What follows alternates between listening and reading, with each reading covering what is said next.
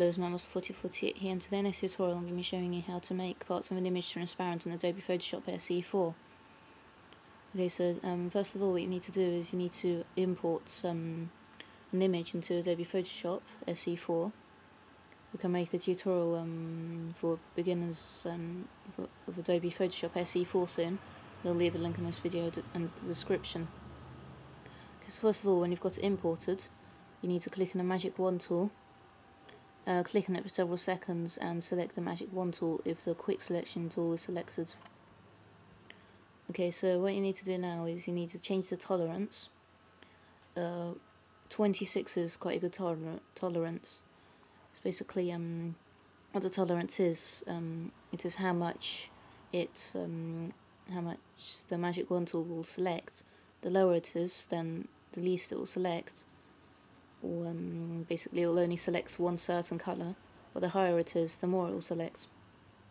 So for example, if I put this in about 200 and I click, it will select the whole document except maybe a few pixels. Now if I select, if I change the tolerance to about 26 and click on the colour that I want to remove, and to press the delete key, then it will make the document transparent.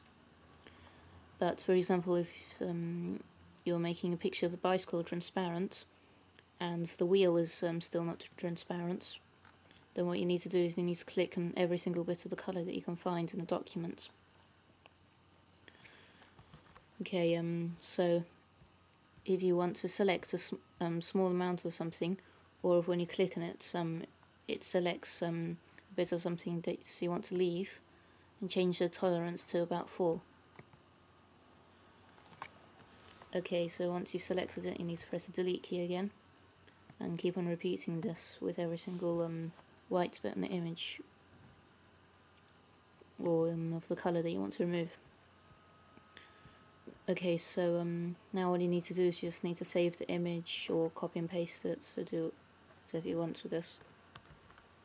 Anyways, please subscribe, rate and comment this video, check out my other tutorials and videos.